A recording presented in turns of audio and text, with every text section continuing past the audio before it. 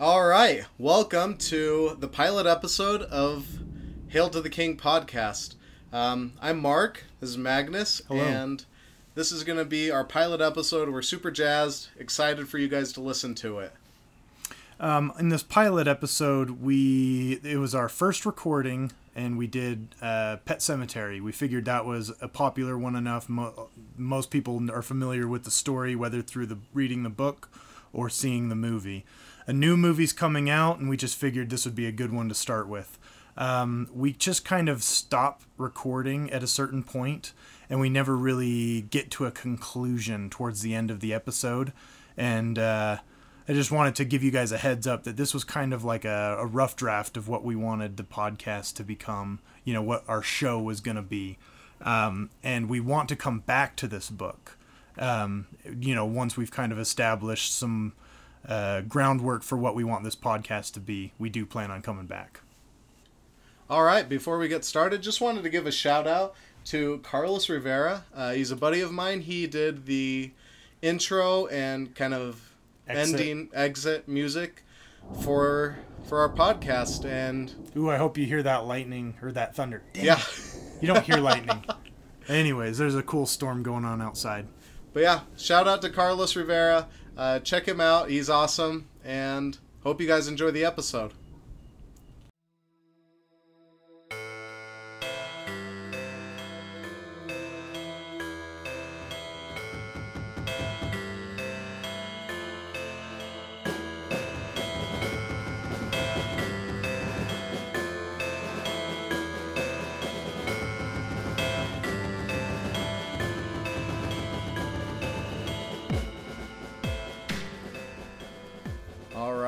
Welcome to the Hail to the King podcast. So we are doing Pet Sematary for our first one. Awesome book. Awesome book. And so just to get started, we're going to do like a little, Reader's Digest summary of the book. And again, spoilers galore. If you haven't read it, highly recommend reading it or watching the movie. But if you don't mind spoilers, jump in with us. So, it kind of comes in three parts. Part one, you are introduced to Lewis Creed and his family. And they are just moving to Ludlow, Maine.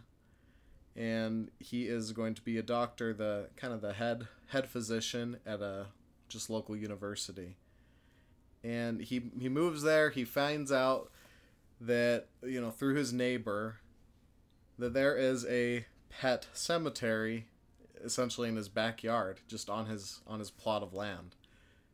And kids have been burying their pets there. It's kind of cute because it's spelled, if you haven't seen, how they spell it, it's instead of the regular spelling, it's Pet Sematary, Sematary. So it's like a kid would spell it. And so that's really part one, is just the introduction of the Pet Sematary, what it is, and then you kind of find out in part two the annex to the Pet Sematary, the Micmac burying grounds, which Judd Crandall, the neighbor who introduces Lewis to the Pet Sematary, he takes him to the Micmac burying grounds because Lewis's daughter's cat dies, and the cat's name is Church. Winston Churchill? Winston Churchill. Yeah, that's the full name of the cat. The cat dies while, over Thanksgiving, and Judd really wants to help Lewis out. He feels compelled to help Lewis out. Yeah. To soften the blow to his daughter, because it's his daughter's cat, and she may or may not be ready to deal with death at her age. And that's a huge thing, a theme in the book is death and the effects it has on different people.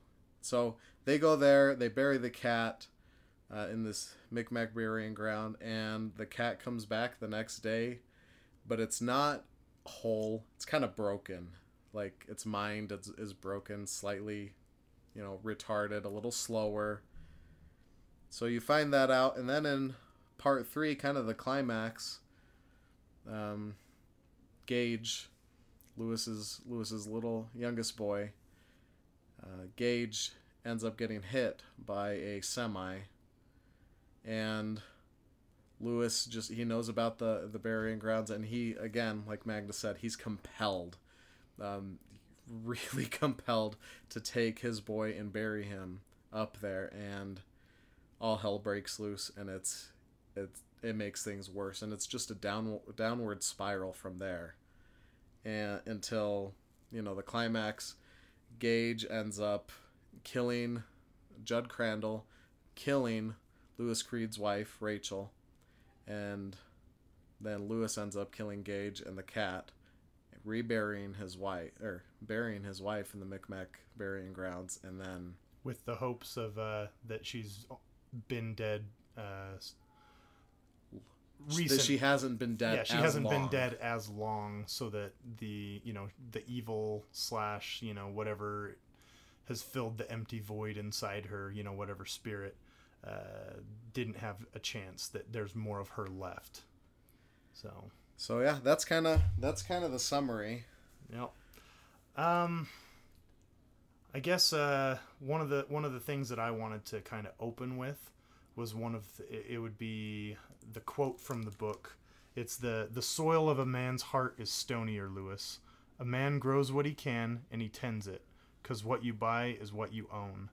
So that is Judd Crandall, the neighbor, who he tells Lewis. He tells Lewis that quote with the hopes of kind of letting him know that what they did was kind of a secret, and he knows that as a man, that he can handle that level of a secret, and be able to keep it from his family, keep it from his wife, and keep it from his daughter, and essentially that whatever he does involving that pet cemetery is his. He owns it at that point. So the cat was his daughter's, but the cat becomes his afterwards. So that's one of the most poignant quotes that I liked in the book, was the soil of a man's heart is stonier, and sometimes they only say that little bit, not the whole thing. But they also ownership is a huge deal. So when the cat, throughout the whole book, and this is what I love, when the cat comes back, it's not just broken, but it's more ferocious than it was before, and it manifests in killing even more birds, but not just killing them like a regular cat, like mutilating them. And when that happens, Lewis Creed, in his thoughts, keeps telling himself, I own those birds. I own the cat, so I own what the cat does, which is killing those birds. And I don't know, that's a huge thing, and I really like that, because that he does say the soil of a man's heart is stonier, but he also, the other part of that quote is a huge part of just the book, is the ownership, and it becomes something like, okay, you're a man, you take responsibility for what you do, but then it twists that as which is an honorable thing, a great thing, and it twists that as in to something darker. Yeah. So one of the things that struck me as cool that I noticed this time through, that I guess I didn't notice before in a previous read, was when they're actually walking up to the Micmac burial grounds, they mention how good they feel. It's like they feel, just their body feels good, everything about what they're doing feels good. And it's one of those illusions where if it feels good, it must be right. But I think Lewis, he's thinking about it, and he's like, heroin does the same thing, where while you're doing it, it feels good, it feels right, but it's killing you. Yeah. And so I like that they kind of touched on that with the idea of the pet cemetery, in a way, is kind of like an addiction. I'd say not kind of. I'd say completely. Yeah. and just knowing about it is enough to compel you to, let's say someone's pet dies. It's like, if you know about it, you're compelled to show them. It's one of those secrets, kind of like The Ring, the video. It's like, I need to share this with someone else. I mean, not as brutal as The Ring, I guess, but in terms of like, you're killing someone else by making them watch it so that you don't have to take it. But it's you see, you know what I'm saying. I know what you're saying. No, it's true. But yeah, it is addiction. It is addiction filled, because even though he only goes to the burying grounds how many times? So he goes when Church dies, goes when Gage dies, and then his wife. That's only 3 times. 3 strikes, you're out. 3 strikes, you're out. And I don't know if we mentioned it, but when his wife comes back, she kills him. So I think it's heavily implied that she is going to kill him. In the movie, you hear him scream when she kills him, but I think in the book, doesn't it end with like a honey, I'm home kind of thing, and she reaches for a knife or something like that. Is that? I know you just recently finished it. I finished it like, probably now 20 minutes ago, but I'm just looking it up. No, now. you go ahead. I guess one of the things that I did want to talk about, and I might as well just do it now, is after I read the book about a week and a half ago, I picked up the movie, and I watched the movie real quick, just kind of to see if there were any major differences. And probably one of the biggest differences is in the book, Judd Crandall's wife is alive, and you go through getting to know her and having her die, and she has like a kind of debilitating like arthritis, and just whatever. She ends up having a heart attack and dying at some point in the book, but in the movie she doesn't exist, and it's like a neighbor woman who comes to do their laundry who has like stomach pains, which is kind of weird. I don't understand why they did it that way instead of just having it be Judd Crandall's wife passing away. But this neighbor woman, she ends up hanging herself. And so that's kind of, the little girl is asking about death because the lady who came to do their laundry killed herself, And so she hears adults talking about that. And so she has a lot of questions about death. But that's really the only big difference between the book and the movie content-wise. Aside from the book, with a lot of Stephen King books that are adapted into movies, and they just don't quite live up to the terror, the horror, I think it's mostly because Stephen King tends to write very introspectively. His characters are, it's all in their head. You're hearing their thoughts as they think them. And movies don't generally do that without a narrator, So I think that's really the main difference between the movie and the book. Otherwise, the movie's pretty scary. Like, it's cheesy at times, and I think the music. And King's one of the characters. Yeah, he's the reverend. He's the reverend at the neighbor's funeral. Yeah. So not the boy's funeral, but the neighbor lady who hangs herself, and they go to her funeral. But yeah, they're actually remaking the movie, and it's gonna have. I heard about that. John Lithgow is going to be Judd Crandall, so Third Rock from the Sun dad, right? He's great in everything he's been in since Third Rock from the Sun. I love Third Rock from the Sun too. The guy who plays John Connor from Terminator Genesis. I don't know the actor's name, and I could look it up, but is he gonna be Lewis? He's Lewis Creed. Whatever. He's just a dude. And then just some kids and whatever. I think the only major actor besides the guy who plays Lewis Creed that I don't know his name is Judd Crandall. So yeah. But I'm looking forward to this resurgence in Stephen King popularity since the It movie came out. I think that really kind of pushed him forward in pop culture. He got a couple Netflix movies as well for other things, but yeah. Well, I think the quality of movies and everything is going up. Yeah. To catch up to the quality of the books, because a lot of it is in a lot of the horror is psychological. It's not necessarily monsters jumping out and scaring the living crap out of you. It's psychological. Like in this book, like I said, he only goes there 3 times. He only goes to the Micmac burying grounds 3 times, and the really scary part happens at the end, where his son is killing, Judd Crandall and his wife. That's the scary part, and that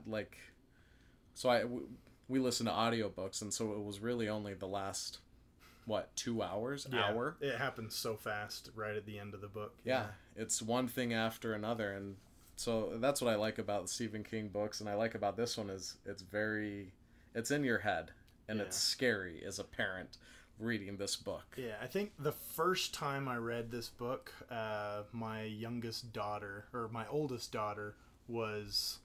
she was the only one I had, and she was maybe like 2 years old, so she was basically Gage's age.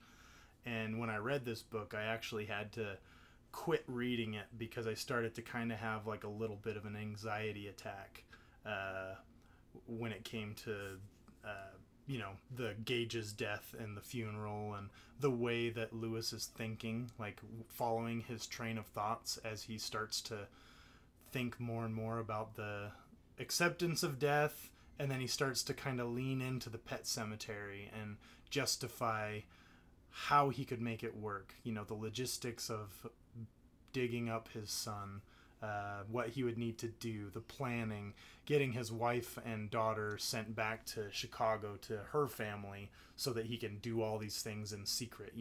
Again, his stony, all of his secrets that he's gonna keep, in his stony heart, So, but yeah, I had to quit reading it because it kind of hit a little too close to home for me, and I've only read this book I think 3 times now. Actually, maybe this was my 3rd time, and I have a boy right now who's 4 years old, and again, about just the same age, thinking through just all the kids, and as a parent, one of the scariest things is the road out in front of your house. Anywhere a road, but the one out in front of your house where you're supposed to feel the safest, and yeah. And every kid, but especially boys, it seems like, because I have 3 boys, every kid loves the run away from mom and dad game. Yep. And come back here. It's always the road. There's a magnetic field around it. Every kid is sucked right into it. I actually, the first 2 times I read it, the first time I read it, did not have kids. The second time I read it, I did, and I had a boy. And there is a huge difference, constant listener, for you guys out there. If you don't have a kid, try your best to imagine it, but someday if you do have a kid, read this book when they're about 2 years old. Yeah, read it, and the horror of it is it's tenfold. It increases so much more because all you can do is imagine it, and because it's happened. Every parent goes through that moment where they're running after their kid, and their kid's laughing their head off, having the greatest time of their life. Danger. Yeah, running right into danger because kids have crap for brains until they're, well, I don't know when that ever goes away. I've still got some crap up there, dude. There's feces knocking around in the noggin. But that's what I think the biggest thing is, the scariest thing. So, and this time through, again, knowing what's going to happen in the book, knowing what's going to happen in the story, it makes the death hit so much harder. Was the day before it happened.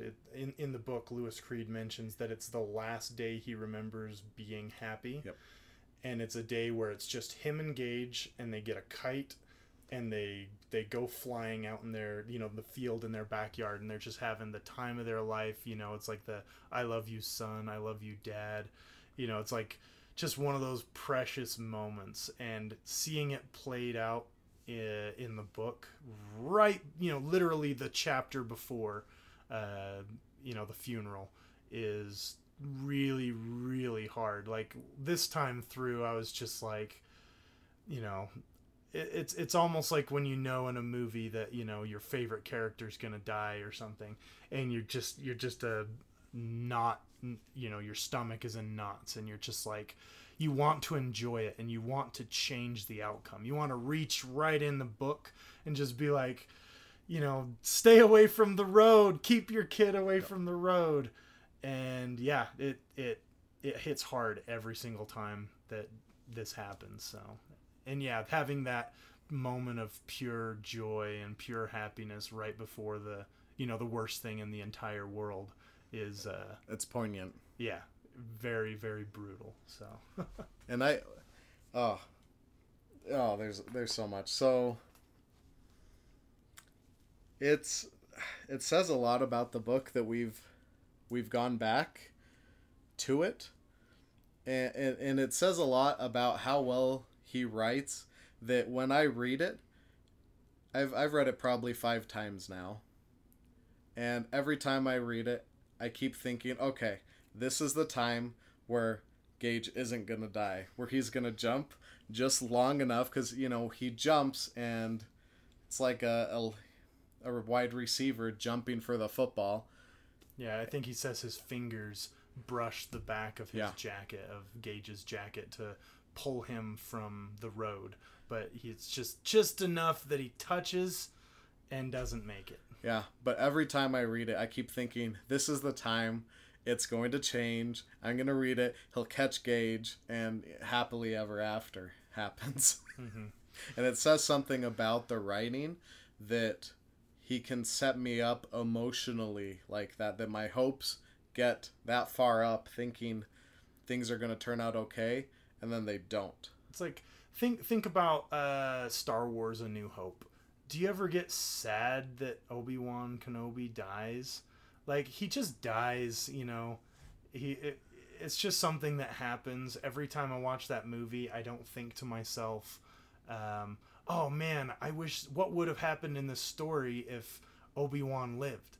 You know, I don't ever think that. I don't ever feel like I could reach into the story and change it.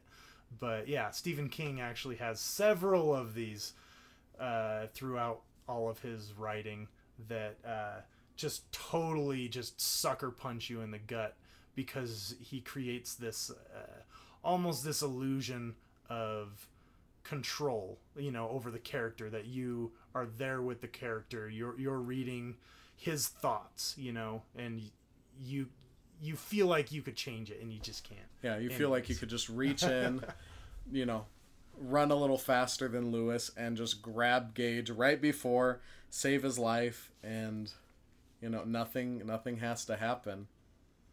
Yeah, that's how I feel every single time.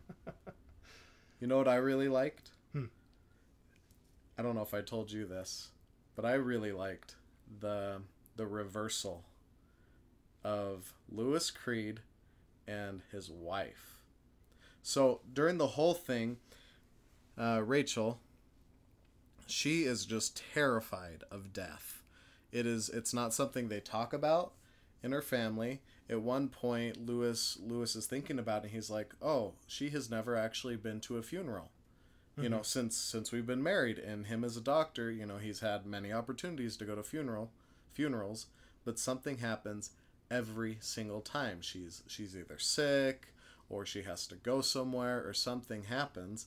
And so she is terrified of death, and Lewis, as a doctor, obviously accepts death as just part of life. Part of life, yeah. But then towards the end, with him taking church, and then Gage, and then Rachel, he's the one, you know, they reverse it. She actually comes to accept Gage's death more readily, you know, than Lewis, and you can see her start to heal from the death, because she wants, you know, her family around. She's like, "Lewis, I don't want to go visit my parents. I want you with me, because we need to be together as a family. We need to come closer." She's going through that, but Lewis, at this point, he is not accepting death as a part of life. He sees it as, you know, something that can be reversed erroneously with the Micmac grounds. And so I thought that was, I don't know, I really liked that reversal. just because... It kind of shows what let's compare the cemetery to drugs. Shows what a healthy mind, what drugs, like a something that dangerous and that mind altering can completely change. It's like everybody knows somebody who's gotten like crazy into drugs or alcohol or something like that, and just they're completely a different person now. And their ability to make good decisions goes out the window. Yeah, and especially good in the book, seeing his thought process from Gage's death onward. I mean, from the second he goes to the Micmac burial ground onward, you kind of see that he then now has to tend that secret, and you see the way that he's laying things out in his mind to justify how he's gonna, why it's okay, Yeah. So, yeah. It's a cool reversal. I don't know. I really like it. You're gonna say something? No, that's true. No, there was another quote, and it was, obviously sometimes dead is better. It's one of the Judd Crandall quotes. Sometimes dead is better. Is that your New England? I guess. Or your Maine? A lot of animals get used up in that road. In that road. Oh, well, you listen to the newer audiobook. I listen to the old garbage one. The guy who plays Judd Crandall in the movie is the guy who plays Herman Munster from the old Munster show. Okay. And his accent is so good. Like, his characterization of Judd Crandall is really, really good. I'm looking forward to what's his name, John Lithgow doing it. Yeah. But the way he like talks and says road. I mean, he's a very stereotypical Stephen King side character. Yeah. He usually has these kind of main, bumpkin type guys who, have funny sayings like sometimes I'll smile and kiss a pig, that kind of stuff that's very regional. But I've never been to Maine, but I feel like I've dealt with a lot of those characters just because I've read so many Stephen King books. But anyways, although we've tried convincing our wives that we should move to Maine, but they don't like that idea too much. It's too cold for Celeste. Yeah. Yeah, and they know that the only reason we're moving there is to... I think it was a couple months back, there was an article online I saw saying that, like, it was houses for sale on the street that Stephen King lives. And it was just a listing of several houses and how much they cost just along the street that he lives in Maine. And, I mean, there was some pretty affordable stuff, in like the 200s range or so. Oh my gosh. Like, you can realistically kind of think, oh, I could live on the same street as Stephen King. My kids could trick or treat his house on Halloween. He's probably got one of the coolest Halloween houses. Have you ever seen it? Yeah. It's got the gate with like the spiders and the bats, and it looks like a Bates Motel or the Bates house, the Munster house. It's kind of just that horror house. Yeah. Yeah, I love it. Oh, the King. But here's that quote we were talking about earlier. So I think it's up to up to the reader. Up to the reader to decide whether or not she kills him. It's really short. Should I just read the... Go for it. Okay. So here's the epilogue. The police came late that afternoon. They asked questions, but voiced no suspicions. The ashes were still hot. They had not yet been raked. Lewis answered their questions. They seemed satisfied. They spoke outside and he wore a hat. That was good. If they had seen his gray hair, they might have asked more questions. That would have been bad. He wore his gardening gloves, and that was good too. His hands were bloody and ruined. He played solitaire that night until long after midnight. He was just dealing a fresh hand when he heard the back door open. What you buy is what you own, and sooner or later, what you own will come back to you, Lewis Creed thought. He did not turn around, but only looked at his cards as the slow, gritting footsteps approached. He saw the Queen of Spades. He put his hand on it. The steps ended directly behind him. Silence. A cold hand fell on Lewis's shoulder. Rachel's voice was grating, full of dirt. "Darling," it said. End. Darling. So I think it's up to the reader. I think it's up to interpretation. I mean, I could see her putting his hand, and then strangling him, but yeah, you don't know. Yeah, straight up in the movie, they start kissing, and she's all gory and nasty from getting cut up and killed and whatever. And she grabs a knife from the knife block as they're like making out all bloody and gross. Yeah, it's pretty gross. The wife is she's one of the Star Trek Next Generation characters. I can't remember who she is, but yeah.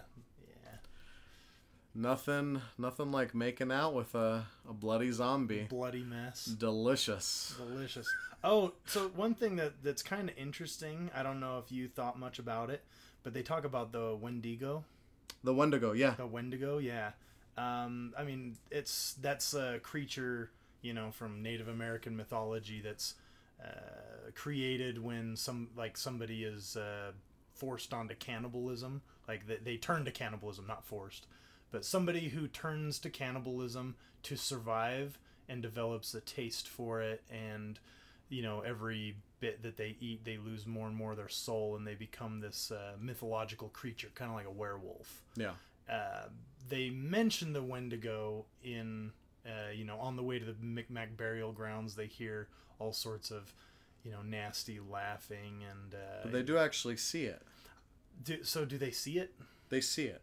Mm-hmm. Well, I mean, it's not a full out description. Yeah. But they do mention the yellow eyes, and it's kind of a towering figure. Mm-hmm. If I remember, what a constant listener, you want to look it up, feel free to, to check us on this. But if I remember correctly, you see the yellow eyes, and you see kind of a hulking figure. Mm-hmm. Kind of like a big swamp monster or something. That's what I'm thinking. And so I don't know if there's different kind of Wendigo, Wendigo. I don't know if there's different kinds, because the one in this book, it doesn't do any cannibalism. It doesn't do any... I don't know if you knew anything about them before. I don't know. Beforehand. I don't know a single thing. Maybe that's something we need to revisit. Yeah, but I think it's almost like the personification. This is just me. The personification of the Micmac burial grounds. Mm-hmm. Because it seems... So throughout the whole book, it's not just like we said that Lewis Creed was compelled to go there. Just like Judd Crandall was compelled to take Lewis there, to bury Church.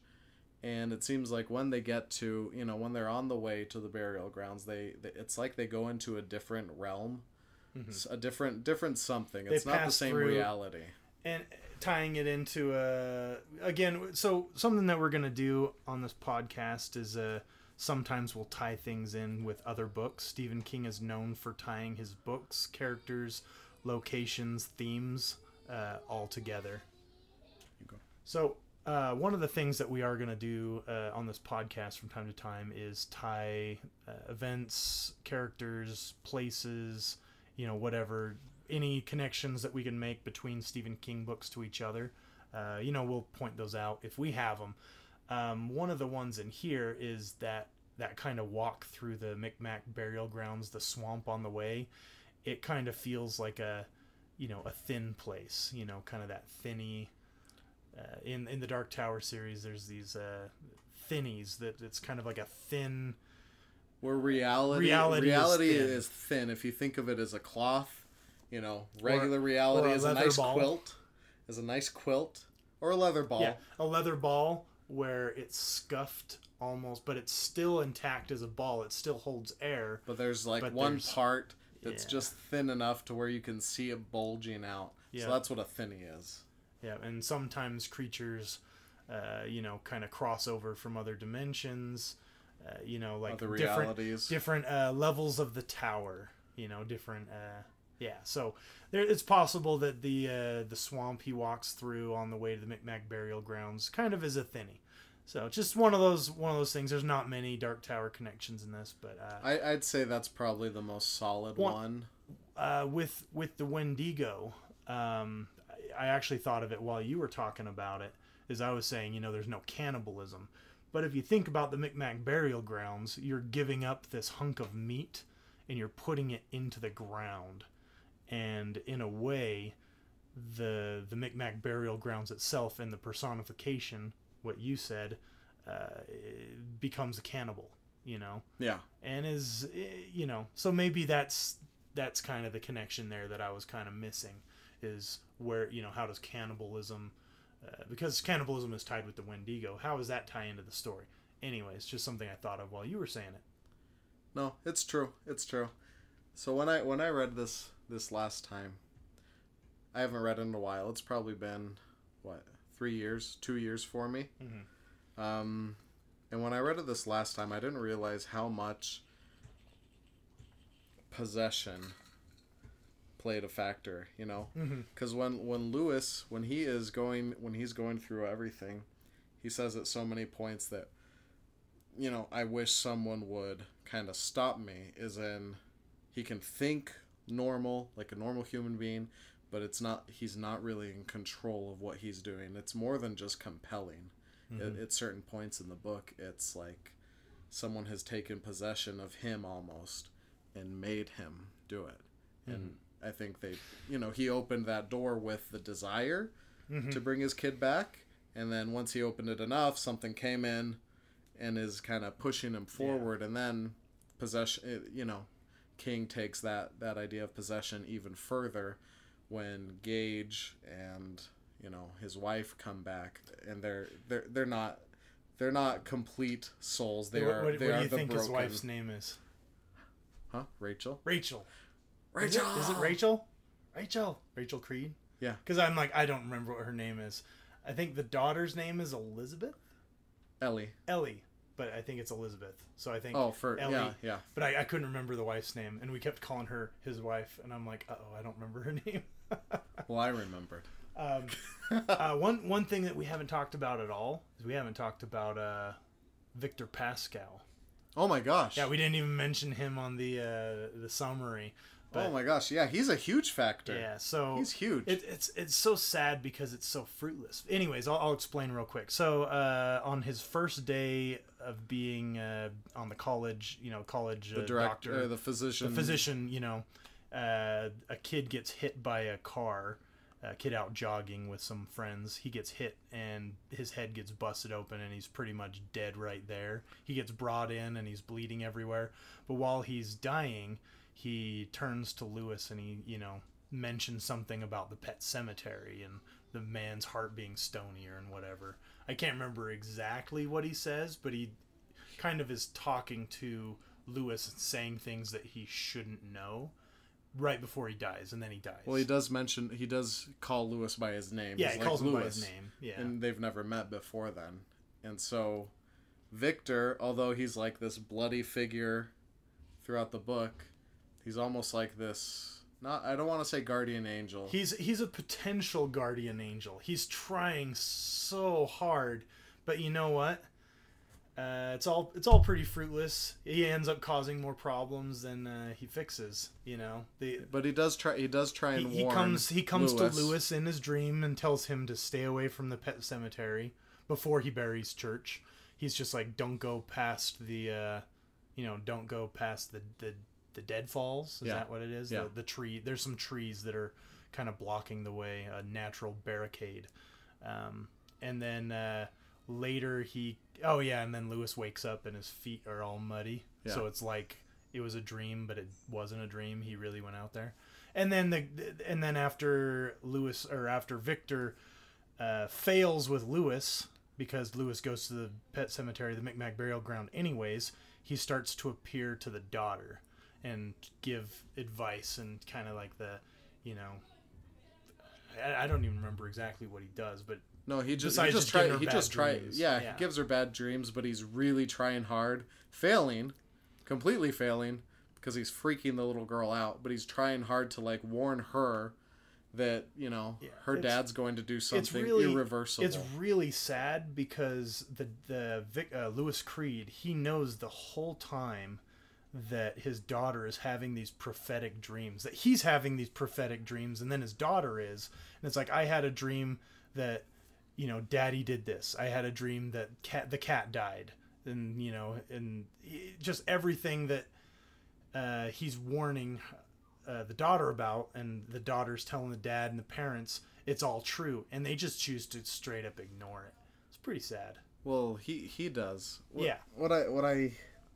And he ignores it. At that point, but it's just a huge red flag that's like, oh, maybe I shouldn't be messing with these forces out, beyond comprehension and beyond reality, Yeah. But he does it anyways. But the thing is every single step he takes into his, downward spiral of madness and terrible things happening, every single step is completely logical. Mm-hmm. Like when I reread it this time, I was like, would I do this?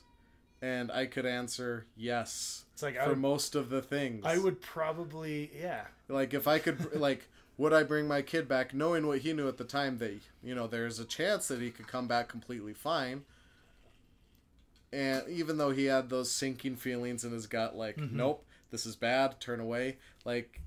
Each step, I could say, yeah, I'd probably take that step, and that's what's scary. That's the scariest. That's the scary part, is because, especially as a father, as a man with a stony heart. Yep. It's like we know that certain avenues of thought can lead to some scary places, Yeah. So.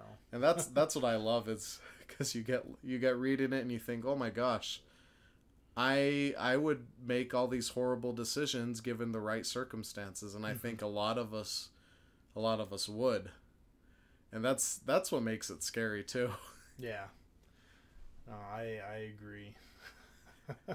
Because we would all take we'd all take our a little dip in the void and not come out, baby. So Stephen King, he actually, I'm not gonna bother looking it up, but in the introduction to the most recent release of his book, there's not a prologue, but an introduction that he writes, where he mentions that this book almost wasn't even published.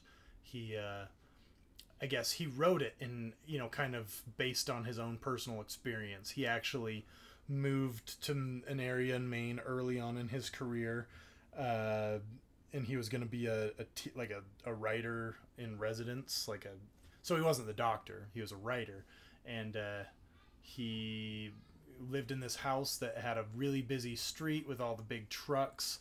Him and his family were out having a picnic one day, and I can't remember. It was Owen. It was Owen. Owen goes running towards the road, and he runs, and he actually caught him. So he lives the what if fantasy of if you caught your kid, that, and then here he is. He wrote a book about it, about how scary, the horror that could have happened, and he almost didn't publish it because he thought maybe he went too far. I don't know if in regards to just the subject matter with the kid and the evil and all that, but his wife actually, Tabitha, she encouraged him to publish it. Well, not at first. Yeah. So at first, Tabitha and Peter Straub both said, "This is way too freaking dark. This is terrifying. This is too dark and gloomy. There's no happiness." And King's books, a lot of them don't have happiness, but this one is dark. This one reminded me a lot of Thinner, by the way, which is a Richard Bachman. Yeah. But it's Stephen King. Just in that it's just so dark. Yeah. Just incredibly dark. And so this book almost felt like a Bachman book in some ways. Yep. Anyways, you continue. No, you're fine.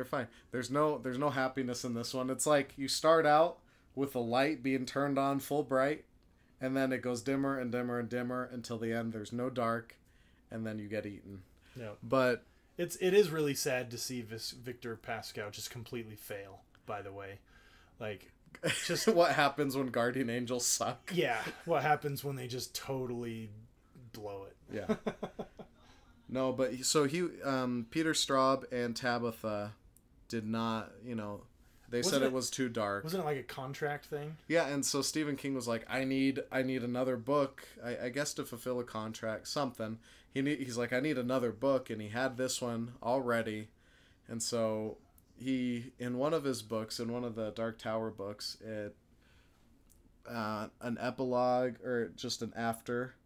He kind of writes a little bit about Pet Sematary and how he was like, I'm going to, the readers, they're just going to crucify me. They're going to kill me for this book. It's like the equivalent of if you make a movie and you kill the dog. Yeah. It's like, oh man, or you kill the kid, you kill the dog. It's like he broke the rules. But surprisingly, it did really well. Mm-hmm. I guess there's more sickos like us who like it. But we love the book. It's good to read a tragedy. I don't know why both of us feel it's like a satisfying ending, even though it's a very scary ending. Yeah. So sometimes when everything, happy ending, everything wraps up, sometimes I feel like you don't learn as much about life. Like, there's not a lot you can take away from a story that everybody wins and everybody, like, let's say Harry Potter, for instance. Yeah, there's a lot of good life lessons in that series, but it's just, it's just such a happy ending. Everything is so neat and, whatever at the end. It's like this book is more of a cautionary tale.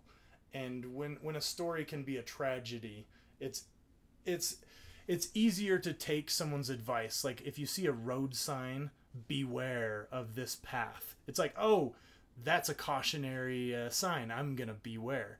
You read a story like this, it's kind of the beware of man's stony heart and what you could accidentally cultivate. Yeah. It's like if you're not careful, one step at a time, you can end up in that Micmac burying ground yourself. Yeah. Doing something that you would never in your normal mind be doing. But baby steps took you there. Yeah. So, something that you can't come back from. So in terms of the tragedies, that's kind of one of my favorite things about King and his tragic stories is you learn some of the best lessons from them. It's a very clean cut. Be careful of this. Kind of on the same levels as Mary Shelley's Frankenstein. Yeah. Which similar. Very very similar. Reanimation, resurrection, whatnot. Mm-hmm. Very similar. Just you don't go certain places. You don't bring people back from the dead. Not the best idea. Doesn't turn out very good in most cases. Hello, this is Magnus in the future, recording a little end cap for this episode. Turns out we just stopped talking and didn't really say goodbye. Just for sake of time, I figured record something here just to let you guys know that our next episode will be on the Jaunt, which can be found in the short story collection Skeleton Crew. So thanks for tuning in and listening, and always remember there are other worlds than these.